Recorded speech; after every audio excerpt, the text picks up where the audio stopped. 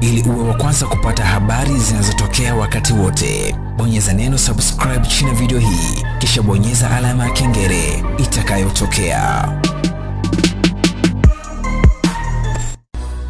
Miongoni mwa issue ambazo zina trendi ama zinazungumziwa ni pamoja na Diamond Platnumz. Kuna barua ambayo inasambaa kupitia kwenye mitandao ya kijamii, though bado haijawekwa wazi kuhusiana na hicho ambacho kinaonekana kwenye maandishi ama kile ambacho kimeandikwa kwenye barua hiyo. Nitakufahamisha ni kitu gani ambacho kimeandikwa na ni nini ambacho pia kimetokea kinamhusisha Diamond Platnumz pamoja na Diva the Boss. Karibu sana, join na timu ya watu wengine wengi ambao wanafikiwa na info hizi na story nyingine kibao ambazo zipo kwenye trend Bongo, bila kusahau nje mipaka ya Bongo. Simple, click subscribe, then baada ya hapo zitakuwa zinakufikia popote pale ambapo utakuwepo. Ruksa pia kuweza kushare na rafiki yako au mtu mwingine yote wa karibu yako, kwa pamoja tukaweza kufahamu mengi zaidi ambayo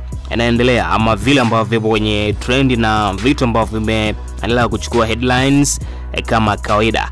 Sasa miongoni mwa watu ambao wanazungumziwa pia sana ni pamoja na Diamond Platnumz, na hii ni kwa sababu ya vitu vingi ambavyo vinafanyika na yeye ama amekuwa akivifanya, vimekuwa vikimhusisha moja kwa moja, na ni miongoni mwa mtu ambaye yeye mwenyewe alishawahi kusema kwamba yani lazima umzungumzie. Usipomzungumzia yeye kunazungumzia watoto wake, usipozungumzia watoto wake basi utazungumzia muziki wake, usipozungumzia muziki wake basi utazungumzia wasanii wake. Kwa hiyo yeye mwenyewe anafahamu kuhusiana na hilo na anapenda kuweza kuwa kwenye trend ama kuweza kuzungumziwa, na umaarufu unakuja na vitu vingi. Kwa hiyo kwa Diamond Platnumz ni kawaida kuweza kuzungumziwa.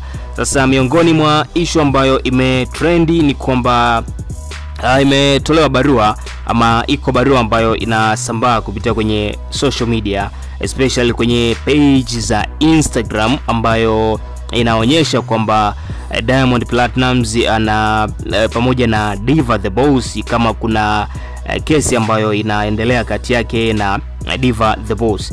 Na hiyo naisoma kama ambavyo imeandikwa hiyo barua, ambayo imeandikwa Jamhuri ya Muungano wa Tanzania, Mahakama ya Hakimu Mkazi Kisutu, Dar es Salaam, shauri la madai namba 44 ya mwaka 2020, Nasibu Abdul Juma Isaac aka Diamond Platnumz, alafu mdai dhidi ya Loveness Malinzi aka Diva, mdaiwa kwa Loveness Malinzi Dar es Salaam kuitwa shaurini.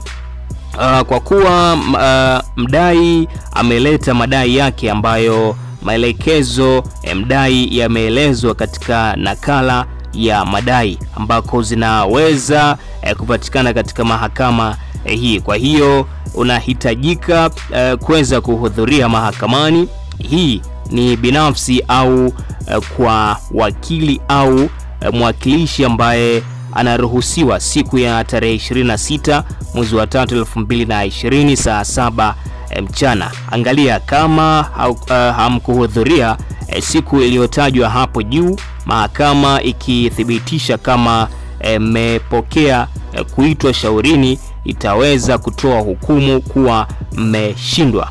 Alafu imaliziwa kuandikwa kwamba hati hii imetolewa na amri yangu na chapa ya mahakama leo tarehe 4 mwezi wa 3.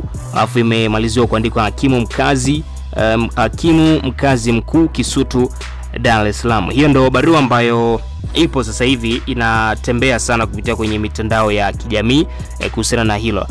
Though bado haijaelezwa kwamba ni kitu gani ambacho kimeendelea ama kimetokea, lakini ni barua ambayo imeanza kusambaa kupitia kwenye mitandao ya kijamii kuhusiana na hilo ambalo limeelezwa ama kile ambacho nimekisoma kwenye maelezo ya barua ambayo imeweza kuandikwa.